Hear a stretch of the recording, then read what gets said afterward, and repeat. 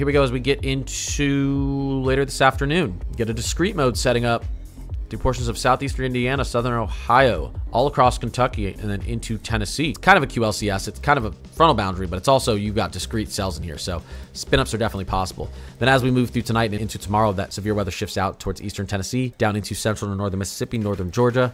So that's something that we got to watch out for as well. Let's quickly look at our SIG tour. You want to talk about tornado chances? Decent SIG tour through this region today. What's our helicity at? I need to look at our helicity.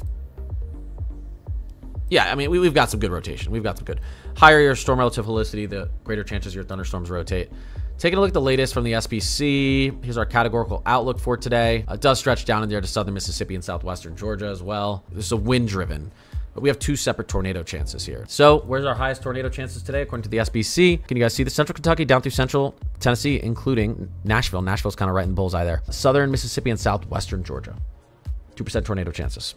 So please be aware. Have weather alerts on if you are out in that region, just to be safe.